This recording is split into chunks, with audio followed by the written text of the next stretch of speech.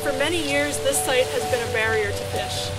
And today, because of the shared commitment of everybody here, there are over 10 miles of upstream, pristine habitat that are now open to multiple species of salmon. A lot of this work has already been done, like in the Matsu on the Kenai Peninsula and Anchorage, but this is a new thing that's going on in Tyonek. They're really satisfying projects to complete because so many conservation issues are ongoing. But a culvert replacement, you do a big project and it's done. The fish can go through. If you build it correctly, it's going to last for 50 to 100 years. But taking care of these over here is really going to benefit Cook Inlet as a whole and everybody that depends on salmon.